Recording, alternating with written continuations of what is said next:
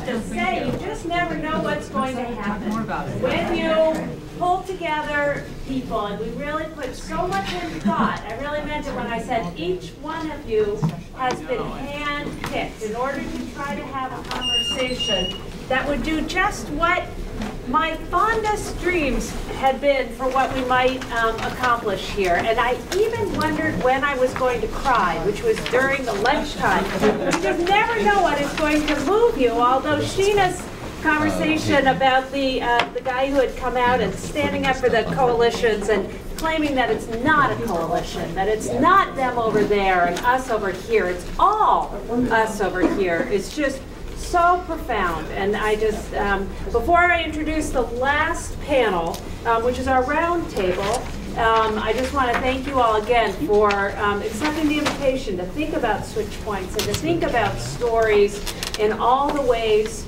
that we have. So we have our last panel is our round table. It's both, it was meant to be a pivot from the last two, or first two, traveling conferences on race, sex, and sexuality. First at Santa Clara, Stephanie Wildman was the one who was in charge of that, working also with John Powell and Mark Spindelman, then to Ohio State with Mark Spindelman at the helm, and then now with us. After us, it goes to St. Louis, to Washington University in St. Louis. Laura Rosenberry was supposed to be on the panel, but she became ill and was not able to come. But now we're going to have it on video. So sign your consent form so we can tell her what all we've been up to. And then after that, there are rumblings about it going to Minnesota. So if you're interested in being part of this, I have to say it's been wonderful for our community in building this, and it's tremendously exciting, and I have a feeling it'll be wonderful for our students. It seems like this domestic worker protection would be a natural thing for students to get involved with next year. So here's our round table where we have a pivot from the past with Mark Spindelman, who can speak to how this situates within the past two conferences and larger issues based on his own scholarship. He's a scholar of both sex and death at Ohio State Law School, and has done really provocative work on AIDS, HIV, and other issues. So, so he will be participating in that format. We have Frank Valdez, which it says in your bio that you've been active in LACCRIT. I think of you as a founder of LACCRIT. That's Frank Valdez. That's humility. That's humility. They're not mutually exclusive. Right. He's claiming he's not a founder, but I'm going to tag him with it.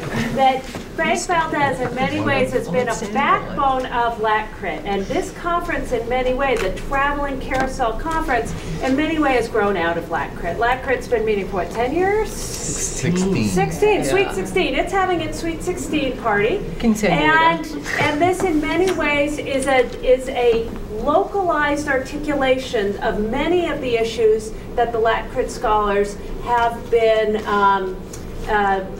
brilliantly developing for 16 years now. He's a professor at the University of Miami Law School, and we'll be bringing that overall vision and expertise to his comments. Then we have Berta Hernandez-Tarol, who is at University of Florida Law School, also a scholar of tremendous stature on race and sex and sexuality, and so can similarly bring the larger picture, and in addition, we welcome your thoughts. We have until 4:30 when, as I say, the drinking lamp will be lit.